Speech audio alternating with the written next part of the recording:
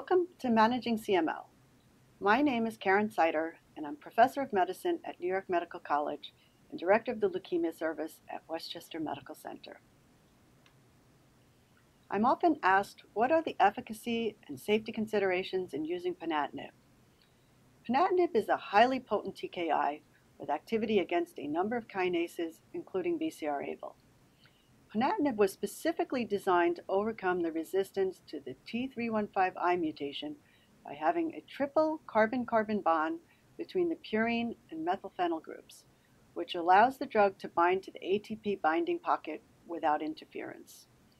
In the PACE trial, complete cytogenetic responses were seen in 48% of patients resistant or intolerant to dasatinib or nilotinib, and in 70% of patients with the T315I mutation.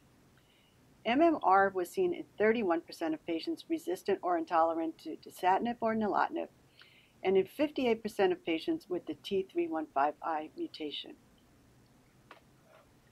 However, 1 year after its accelerated approval by the FDA, a high percentage of vascular events, including myocardial infarctions, cerebral vascular events, and venous and arterial thromboses, were noted.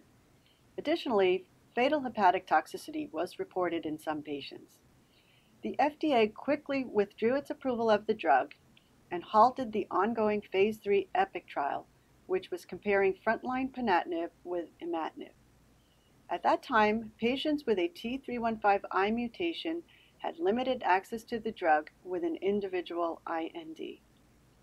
However, after reconsideration, the FDA reapproved ponatinib, but this time with a more limited indication.